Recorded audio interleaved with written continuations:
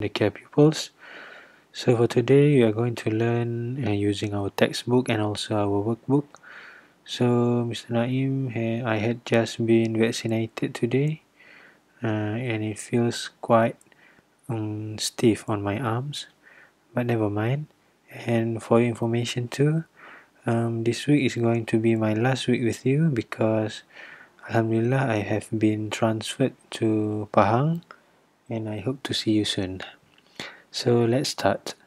So you need your textbook to open page 56 and your workbook to open page 45.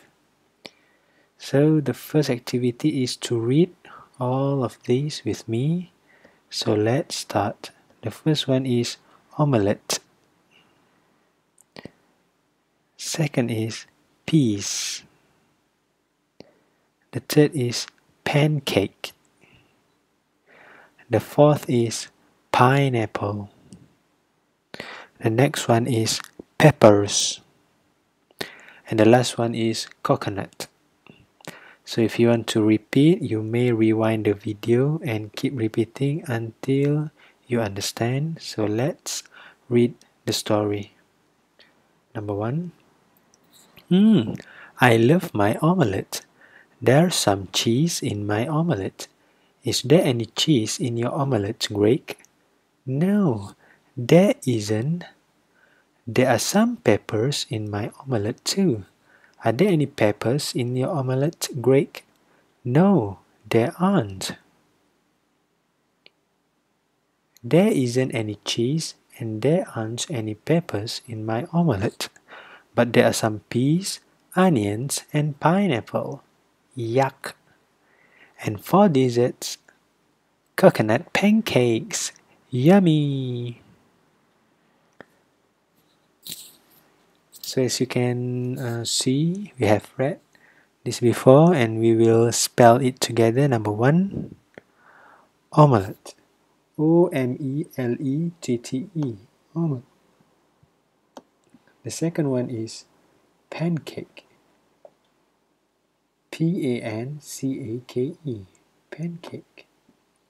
The third one is peas. The fourth one is pineapple. The next one is peppers. And the last one is coconut. So look and write activity number 2. So this is workbook page 45, same as this. So is there any cheese in Anna's omelette? Yes, there is. Are there any onions in Anna's omelette? No, there aren't. Is there any coconut? So this is a singular because no S in Anna's omelette. So the answer is no, there isn't. So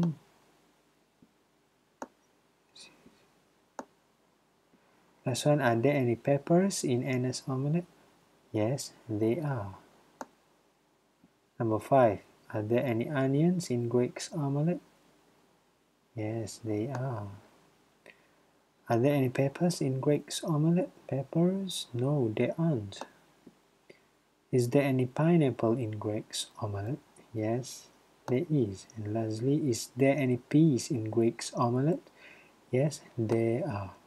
So, thus it's simple to read the given story based on my guidance and to complete the given task in the workbook. So lastly, just don't forget to fill in the given Google form. So that's all for our session today. Thank you and Assalamualaikum.